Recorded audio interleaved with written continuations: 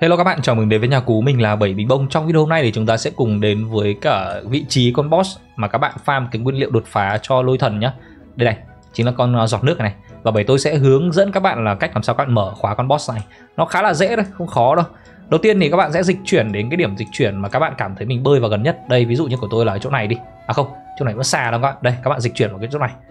Rồi, các bạn sẽ ấn phần dịch chuyển nhá. Sau khi mà dịch chuyển đến rồi thì các bạn sẽ chạy thẳng ra phía bờ biển này. Và tôi sẽ để tua nhanh cái đoạn chạy ra bờ biển nha.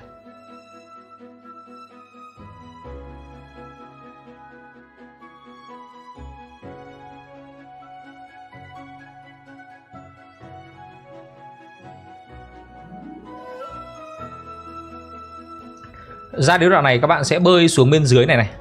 Đó. Các bạn sẽ bơi xuống chỗ mà đây, đi qua con boss truyền thuyết này.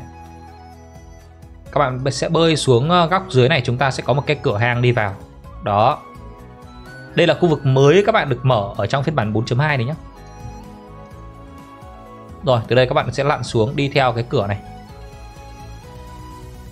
Vào đến bên trong này rồi thì các bạn có thể là mở cái điểm dịch chuyển bên trong này. Và từ sau này các bạn chỉ việc là đi theo cái cổng dịch chuyển đấy, mình vào cho nó nhanh ấy.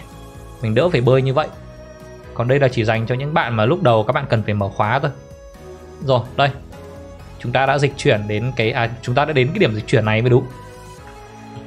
Và con boss của các bạn chính là ở vị trí này. Đó, rất là nhanh đúng không nào? Và chúc các bạn may mắn trong banner của Furina nha.